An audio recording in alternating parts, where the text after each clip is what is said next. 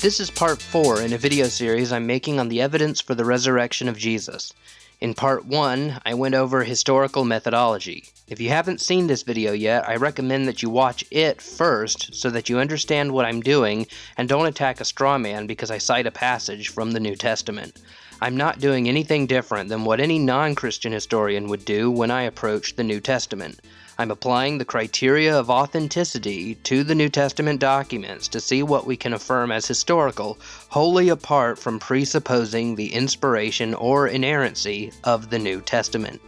This is how historians would approach any ancient document. I also explained in that first video that I'll be using a minimal facts approach. A minimal facts approach must meet 2 criteria in order to be a minimal fact. It must be very well attested, that is to say it has a lot of different historical arguments in its favor, and it is nearly universally accepted by nearly all scholars who study the subject, even the skeptical non-Christian scholars. In part 2, I went over the evidence for that first minimal fact, that Jesus died by crucifixion. And in part 3, I looked at the evidence for Jesus' tomb being found empty by a group of his women followers the Sunday following his crucifixion. In this video, let's look at that fourth minimal fact, the claim and belief of Jesus' disciples that he appeared to them alive after his death. Reason 1. The early creed cited in 1 Corinthians 15. The first piece of evidence in favor of postmortem appearances I want to look at is Paul's list of appearances in 1 Corinthians 15. Most scholars of all theological stripes agree that Paul is citing an early creed in verses 3 to 8, and that this creed dates to within 5 years of the crucifixion of Jesus. They also believe that Paul received this creed from the apostles Peter and James just a few years after his conversion. If these scholars are right, this provides us with early and eyewitness testimony to the resurrection of Jesus. But what does the creed say? How do we know it's a creed? How do we know it dates to within 5 years of the crucifixion? How do we know that Paul got it from Peter and James? Let's look at the reasons why scholars have reached these conclusions. First, this is what the creed says. Quote, "For what I received, I passed on to you as of first importance, that Christ died for our sins according to the Scriptures, that he was buried, that he was raised on the 3rd day according to the Scriptures, and that he appeared to Cephas and then to the 12. After that he appeared to more than 500 of the brothers and sisters at the same time, most of whom are still living, though some have fallen asleep. Then he appeared to James, then to all of the apostles, and last of all he appeared to me also, as to one abnormally born." End quote. 1 Corinthians chapter 15, verses 3 to 8.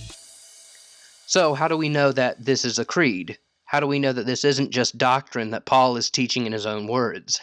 Scholars have come to believe that this is a creed on the basis of the following reasons. 1. Paul alerts us that he's not writing in his own hand. In verse 3, Paul says outright that his words are not his own. He writes, "For what I received, I passed on to you as of first importance." Paul essentially says, I received this information from someone else. I received it from someone else. It's not a list of things I came up with. Now I'm going to pass on what I've received to you. So he's outright telling us that the information he's about to cite is something he himself received and is about to pass on to his readers. Additionally, received and passed on were typical terms used by rabbis who were passing along holy tradition. Reason 2 is that the language in verses 4 to 7 are non-Pauline.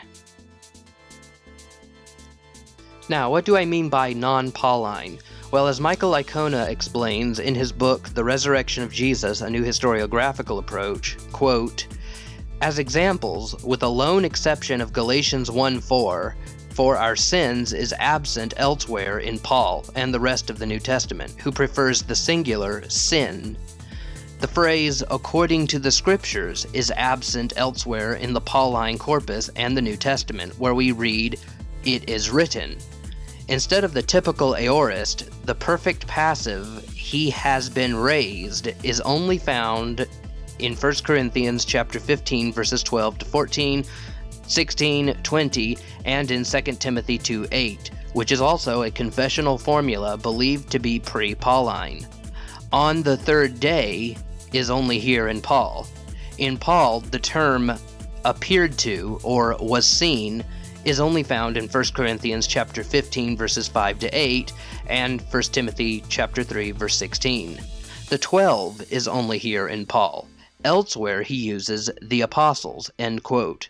So in other words, what Dr. Licona is saying here is that scholars believe that this is not Pauline material. This is something that Paul is quoting that someone else wrote, because this is not the way Paul usually talks. These are not the phrases and the words that Paul usually uses in his epistles. They stick out like a sore thumb. Reason 3 is parallelism is apparent in the text. Parallelism is a type of wording that was commonly found in oral traditions. The purpose of parallelism was to aid in memorization. Parallelism involves writing several lines that go by the pattern of the first line being long, followed by a short line, followed by another long line, and then another short line. When you examine 1 Corinthians 15, this is exactly what you find. Christ died for our sins according to the Scriptures, long, and he was buried, short, and that he was raised on the third day in accordance with the Scriptures, long, and that he appeared to Cephas, then to the 12, short. After that, he appeared to more than 500 brothers and sisters at the same time, long. The fourth reason is the repeated use of the phrase, and that, suggests this is a creed. Just as parallelism was a wording style to make memorization of creeds easier, putting a common repetitive phrase in creeds also helped aid memorization. In this case, the repetitive phrase is, and that. Depending on the English translation, you'll sometimes just see the word that. But and that is what's found in the Greek. And that he was buried. And that he was raised on the third day according to the Scriptures. And that he appeared to Cephas, and then to the 12. And that, and that, and that, and that. For these reasons, we have good grounds for affirming that the material cited in verses 4 to 7 are part of a creed. Paul received the creeds somewhere else and then proceeded to cite it to his Corinthian readers. What this means is that the material in 1 Corinthians chapter 15 verses 3 to 8 predates the actual writing of 1 Corinthians, which virtually all scholars date to around 55 AD. But how much earlier does this material date? Well, first of all, it certainly has to predate Paul's first visit to the Corinthian church in AD 51. Why? Because in verse 3 he uses the past tense. I passed on to you. For what I receive, I passed on to you. In the latter part of that sentence, Paul uses the past tense of pass. This implies that the information he's about to cite in his epistle is information that he already cited to the Corinthians, and since he received this creed from somewhere else, this means that the creed predates even Paul's first visit there. If this were as far back as we could go, this would still be extremely early information, since the creedal data would date no later than 20 years after Jesus' death. But as I said earlier, most scholars believe Paul got this creed directly from the apostles Peter and James just 5 years after his conversion. In Galatians 1, Paul is recounting his conversion from skepticism. He describes how he persecuted the church in verses 13 and 14, that God revealed his Son to him in verses 15 and 16, and then he says that he went away into Arabia and then went to Damascus in verse 17. Paul then writes, quote, Then after 3 years I went up to Jerusalem to get acquainted with Cephas and stayed with him 15 days. I saw none of the other apostles, only James, the Lord's brother. End quote. Verses 18 to 19. This seems like the most likely place and time for Paul to have received the 1 Corinthians 15 creed. First of all, 2 of the explicitly named individuals that appear in the creed, Peter and James, are also the 2 individuals Paul was talking to. Secondly, as New Testament historian Dr. Gary Habermas pointed out, quote, Paul's use of the verb historiesi, 118, is a term that indicates the investigation of a topic. The immediate context, both before and after, reveals this subject matter. Paul was inquiring concerning the nature of the gospel proclamation, Galatians chapter 1 verses 11 to chapter 2 verse 10, of which Jesus' resurrection was the center. 1 Corinthians chapter 15 verses 3 to 4 and verse 14 and verse 17, Galatians chapter 1 verse 11 and verse 16, end quote. These seem like very good indications that this was indeed when and where Paul received the creed. In that case, the information in the creed dates to within just a few years of Jesus' death. By the criterion of early attestation, this makes 1 Corinthians chapter 15 verses 3 to 8 extremely reliable material.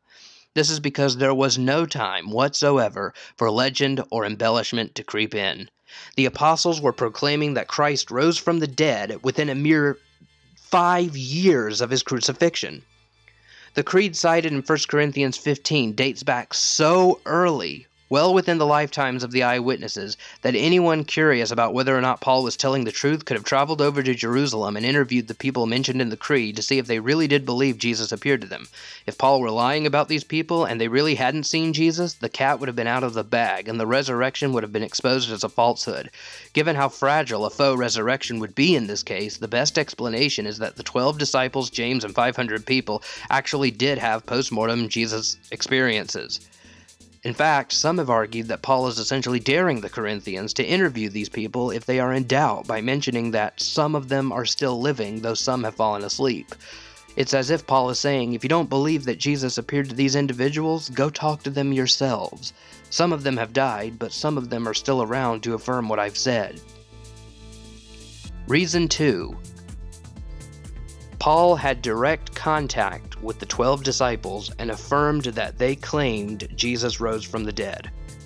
Let's say that you don't think that the two arguments which are given in favor of Paul receiving the creed during the trip mentioned in Galatians chapter 1 verses 18 to 20 are sufficient. Nevertheless, the creed still dates to no later than 50 AD, just 20 years after the death of Jesus. The creed could have been received 2 years or 20 years, but no earlier and no later. So my arguments above still stand that this is an early source within the lifetime of the eyewitnesses who could have falsified the post-mortem appearances if they hadn't occurred. Secondly, even if Paul didn't receive the creed in the Galatians 1 trip, we still know that he had first-hand contact with the original 12 disciples and were therefore in the perfect position to know what they believed. Paul makes 2 trips to Jerusalem. The first trip occurs 5 years after his conversion, Galatians chapter 1 verses 18 to 20, and the second one takes place more than 14 years after, in Galatians chapter 2 verses 1 to 2. Paul makes 2 trips, and he's there at plus 5 years and plus 18 years after the cross. Both trips are very early, and he talks to the eyewitnesses. What are they discussing? The gospel. In chapter 2 verse 2, he specifically says, quote, I went in response to a revelation, and meeting privately with those esteemed as leaders, I presented to them the gospel that I preach among the Gentiles. I wanted to be sure I was not running and had not been running my race in vain, end quote. In other words, Paul is essentially saying, I just wanted to double check and make sure that I'm preaching the same message as my fellow apostles are. I gave them the gospel I preached, and wanted to cross-reference it with the one they preach. What was the result of such an inquiry? Paul says in chapter 2, verse 6, they added nothing to my message. Then he said, quote, on the contrary, they recognized that I had been entrusted with the task of preaching the gospel to the uncircumcised, just as Peter had been to the circumcised. For God, who was at work in Peter as an apostle to the circumcised, was also at work in me as an apostle to the Gentiles. James, Cephas, and John, those esteemed as pillars, gave me and Barnabas the right hand of fellowship when they recognized the grace given to me. They agreed that we should go to the Gentiles and they to the circumcised, end quote. Verses 7 to 10. Probably the best thing Paul contributes to our case is interviewing the other eyewitnesses and giving us the data. Paul said that he and the other apostles preached the same message. In Galatians 1 and 2, he's talking with the 12 disciples, and in Galatians chapter 2, verses 6 to 10, he affirms that what he's teaching is what they're teaching. If the disciples were not claiming that Christ had risen from the dead and had appeared to them, that would not be the case. Also, in 1 Corinthians 15:11, just after citing the creed, Paul basically says, I don't care if you go to them, I don't care if you go to me, we're preaching the same message about Jesus' resurrection. Reason 3. The disciples of the disciples affirmed that they preached Jesus' resurrection. The early church fathers lived and wrote in the 1st, 2nd, 3rd, and 4th centuries. When you investigate the writings of these guys, you find that some of them had physical contact with the apostles. Given this fact, just as we can trace the disciples' teachings back to them through Paul, we can trace the teachings of the disciples back to them through some of the church fathers. The early church father Clement, who lived from 30 to 100, wrote to the Corinthian church in 95 AD. Around 185, Irenaeus gave us some extra info about this Corinthian epistle. Irenaeus wrote, quote, Clement was allotted the bishopric. This man, as he had seen the blessed apostles and had been conversant with them, might be said to have the preaching of the apostles still echoing, and their traditions before his eyes. Nor was he alone, for there were many still remaining who had received instructions from the apostles. In the time of this Clement, no small dissension having occurred among the brothers at Corinth, the church in Rome dispatched a most powerful letter to the Corinthians. End quote. Around 200, the African church father Tertullian wrote, quote, For this is the manner in which the apostolic churches transmit their registers, as the church of Smyrna, which records that Polycarp was placed therein by John, as also the church of Rome, which makes Clement to have been ordained in like manner by Peter. End quote. According to Irenaeus and Tertullian, Clement engaged in fellowship with the apostles. Clement writes of their belief in the resurrection thusly, quote, Therefore, having received orders and complete certainty caused by the resurrection of our Lord Jesus Christ and believing in the Word of God, they went with the Holy Spirit's certainty, preaching the good news that the kingdom of God is about to come. End quote. Clement said that the apostles believed in the resurrection of Jesus. If he knew the apostles, as Irenaeus and Tertullian say he did, Clement would be in the best position to know whether or not they were truly teaching that Christ got out of his grave. Irenaeus wrote that Polycarp knew the disciples.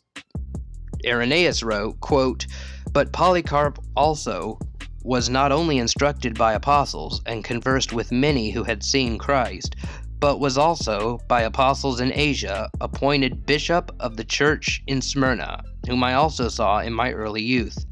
For he tarried on earth a very long time, and when a very old man, gloriously and most nobly suffering martyrdom, departed this life, having always taught the things which he had learned from the apostles. End quote. Irenaeus wrote a letter to a person named Florinius. In this letter, Irenaeus also talked about Polycarp. Unfortunately, that letter is lost to the sands of time. But, while the letter itself is gone, Eusebius preserved a portion of it in his writings. Quote, When I was still a boy, I saw you in Lower Asia with Polycarp, when you had high status at the imperial court and wanted to gain his favor.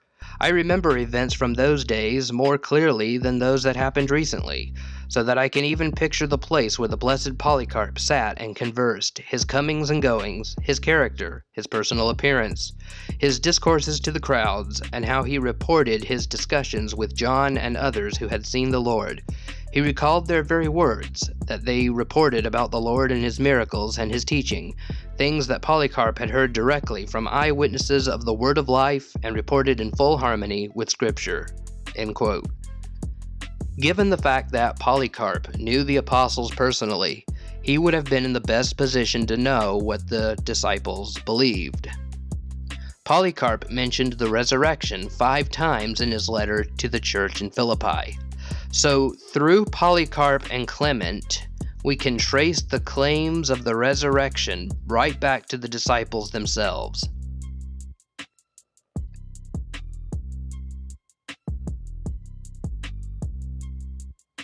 But, the skeptic may object, just because the disciples were claiming that Jesus rose from the dead, that doesn't mean that he actually did. Maybe the disciples were making the whole thing up. Maybe they were lying about having seen the risen Jesus. I have never found any attempt by non-Christians to make the disciples out to be bald-faced liars very convincing. This is because church history is unanimous in claiming that all of the disciples, with the possible exception of John, died brutal martyrs' deaths. Why would they die for a lie? Why would they die for something that they knew wasn't true? I could believe someone would die for a lie that they thought was true, but I can't bring myself to believe that someone would willingly die for something they knew was not true. Some of the sources that record the disciples' martyrdoms are Clement of Rome. Clement of Rome records the sufferings and martyrdoms of Peter and Paul. Polycarp reported the sufferings and martyrdoms of the disciples in general. Tertullian reported the martyrdom of Peter and Paul, and specifically says that Peter was crucified and that Nero beheaded Paul. The book of Acts reports the martyrdom of James, the son of Zebedee. He was beheaded by Herod Agrippa. And Eusebius says in his ecclesiastical history that all of the apostles were martyred, and Eusebius says that Peter was crucified upside down. At this point, skeptics usually respond by saying, well, that doesn't prove anything. Other religions have martyrs. Does that mean their religious beliefs are true? Think of the terrorists who flew planes into the World Trade Center, for example. Does the fact that these terrorists were willing to die for their religious beliefs proves that Islam is true? This response simply shows that the objector has misunderstood the argument. I am not arguing that because the disciples died martyrs' deaths, that this proves that Jesus rose from the dead. All I'm arguing is that their willingness to suffer and die proves that they sincerely believed what they were claiming. No one dies for something that they know is false. If they die for it, it means they sincerely believed it. Pointing out the historical evidence for their martyrdoms is not me trying to argue that the resurrection occurred. It's me trying to argue that when the disciples claimed that Jesus appeared to them, they really believed that he appeared to them. Whether or not he actually did, they certainly believed that he did. No one would say that the terrorists who flew the World Trade Center, the planes into the World Trade Center, thought that Islam was false. If they believed it was false, those 3,000 people would still be alive today. Martyrdom doesn't prove a claim is true, it just proves the sincerity on the part of the martyrs. Liars make poor martyrs. What all of this means is that through Paul and the church fathers, Polycarp and Clement, we can affirm that the 12 disciples of Jesus claimed Jesus rose from the dead and appeared to them. We have 3 independent sources. The Apostle Paul says that the disciples were preaching this, and Paul personally knew them. The church father Polycarp says that the disciples were preaching Jesus rose from the dead, and we have 2 early church fathers independently attesting that Polycarp knew the disciples, and Clement says that the disciples were preaching that Jesus rose from the dead, and Clement personally knew them. So we have 3 independent sources, Paul, Polycarp, and Clement, and therefore we have multiple attestation to the claims of the disciples that Jesus rose from the dead. And we have multiple attestation that they all died brutal martyrs' deaths when they could have saved themselves by recanting. That they all died brutal martyrs' death when they could have saved themselves by recanting means that they really believed what they were claiming. Reason 4. The postmortem appearances to the disciples are multiply attested. Jesus' after-death appearance to the Apostle Peter is independently mentioned by Paul and Luke. See 1 Corinthians chapter 15, verse 5, and Luke chapter 24, verse 34. Virtually all scholars agree that Paul and Luke are independent sources. Therefore, the appearance to Peter is multiply attested. The appearance to the 12 disciples is recorded by Paul, it's recorded by Luke, and it's recorded by John. See 1 Corinthians chapter 15, verse 5, Luke chapter 24, verses 36 to 53, and John chapter 20, verses 19 to 31. Therefore, we have 3 independent sources regarding the post-mortem appearances to the disciples as a group. Again, what are the odds that 3 independent sources are all going to make up the same lie? On the basis of the principle of multiple attestation, we should conclude that the post-mortem appearances are a fact, however you want to explain them. Reason 5. Doubting Thomas gives us reason not to doubt. John chapter 20 verses 24 to 29 records the post-mortem appearance to Thomas. All of the other disciples had seen Jesus alive and were rejoicing at his resurrection, but Thomas was so skeptical of the resurrection that he said he wouldn't believe it until he placed his fingers in Jesus' hands and side. Verses later, we read that Jesus appeared to Thomas and Thomas was convinced. However, why would the writer of the Gospel of John depict Thomas in such a bad light? John 20 doesn't depict one of the apostles in a very good light by making him out to be a hard-headed skeptic, disbelieving the testimony of the rest of the apostles. It seems to me that Thomas's skepticism is unlikely to be a Christian invention on the basis of the criterion of embarrassment. Therefore, this passage is very likely to be telling us a historical fact. Now, perhaps I can play devil's advocate and propose an objection to this particular point. Maybe the reason John puts Thomas in a bad light is that he disliked Thomas. Perhaps later on they got into heated arguments, causing a rift between them. John 20's depiction of Thomas, therefore, is just slander. However, this is a possibility that has no historical evidence behind it. If the skeptic wants to undermine this fifth argument, he'll have to do more than just propose an alternative possibility. He'll have to back up that possibility with evidence. We have no reason to believe that the writer of John's Gospel, whether he's the Apostle John or someone else in the early church, Bob, the Jerusalem church janitor, had any reason to dislike St. Thomas. No church historian hints at any tension between the Apostle John and Thomas or any disfavor of anyone in the early church towards Thomas. And none of Paul's writings indicate that such a tension existed. Thus, we have no reason to believe that John had anything but the utmost respect for Thomas as he did the other apostles. Reason 6. Brave women, cowardly disciples. Before the appearance to St. Thomas, the Gospel John reports that the risen Jesus appeared to Mary Magdalene before he appeared to anyone else. And Jesus told her to tell the 12 disciples that he had risen. This is in John chapter 20, verses 11 to 18. We then read that Mary went and told the disciples what Jesus told her to tell them, but we also read in verse 19 that they were hiding in fear of the Jews. Now, the criterion of embarrassment has a lot to go on here. First of all, remember from the previous video that they weren't even permitted to serve as witnesses in a Jewish court of law unless there were absolutely no men available, so they absolutely had to use a woman.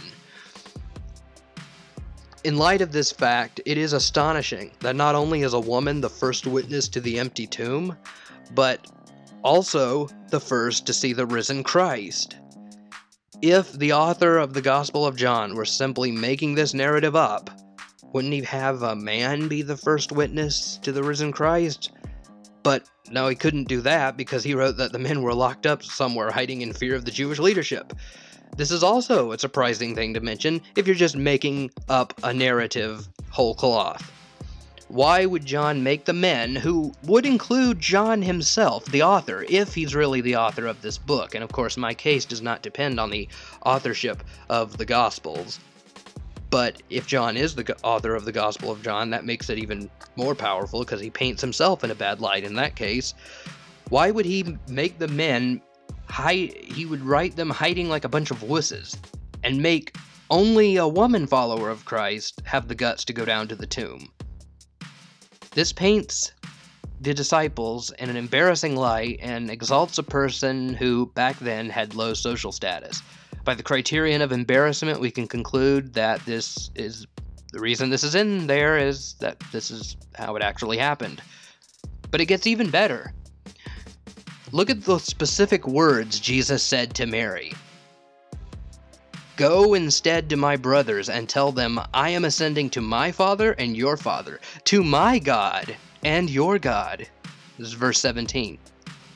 Now, everyone agrees that John's Gospel puts more emphasis on the deity of Christ than any of the others, and skeptics say that John actually invented the deity of Christ, but I'm not going to argue that in this video. I'm not going to dispute that in this video. That's not my purpose here. But yeah, John has a very, very high Christology. And literally, in chapter 1, verse 1, he says Jesus is God and he created the whole universe. And then he became flesh and made his dwelling among us in verse 14.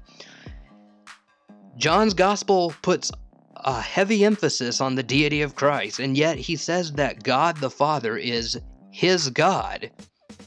When you've told your readers from verse 1 that Jesus is God, literally verse 1, it's odd to have Jesus say that the Father is his God, as though Jesus is somehow an inferior being.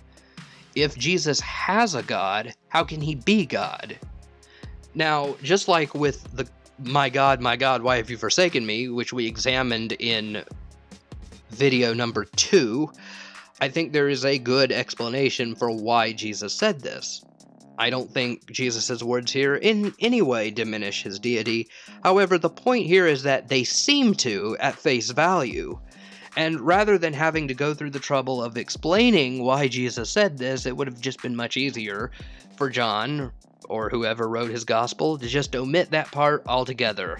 The fact that it's in here gives us reason to believe that this is not made up. This is actually what Mary Magdalene heard the postmortem Jesus say. Once again, the criterion of embarrassment gives us reason to believe this account is historical. So, in summary, the criterion of embarrassment applies to John chapter 20 in 3 different ways. There are 3 embarrassment arguments. 1, a woman is the first to see the risen Jesus. In fact, she sees him before any of the 12 do. Number 2, the disciples are hiding like a bunch of cowards because they're afraid the big bad Pharisees are going to get them. And number 3, Jesus calls the Father my God, which prima facie suggests he isn't God, in a gospel that emphasized his divinity since literally verse 1. So this gives us yet another reason to believe that the 12 disciples had a post-mortem appearance experience of Jesus. Now, again, you can try to explain these by appealing to naturalistic theories if you want to, but it doesn't seem sound to deny that the disciples had post-mortem experiences altogether. They believed they saw Jesus alive. Whether you think that's actually the risen Jesus, a hallucination, or something else, and we'll get to that later in this video series, the fact is they believed Jesus appeared to them. In conclusion, we've seen that Jesus' death by crucifixion and Jesus' empty tomb has an astounding amount of historical evidence for them, and so do the post-mortem appearances to the disciples. Again, you can try to explain these appearances in some naturalistic way, and rather than concede that Jesus really rose from the dead and stood before the disciples, but I don't think you have any grounds to deny that these experiences really happened. And in fact, I know atheist New Testament scholars would agree. Look at what the agnostic historian Bart Ehrman has to say. Quote, "We can say with complete certainty that some of his disciples at some later time insisted that he soon appeared to them. Historians, of course, have no difficulty whatsoever speaking about the belief in Jesus' resurrection, since it is a matter of public record, end quote. Look at what atheist historian Gerhard Ludemann says, quote, "It may be taken as historically certain that Peter and the disciples had experiences after Jesus' death in which he appeared to them as the risen Christ," end quote. Now, do we have enough evidence to conclude that Jesus rose from the dead? I think we do. In my experience, skeptics have a hard time coming up with a naturalistic theory that can account not only for the post-mortem appearances, but the empty tomb as well. However, I think we can make the case even stronger by examining two specific post-mortem appearance experiences, those to Paul and James. And it is these appearances that I will look at in the next video.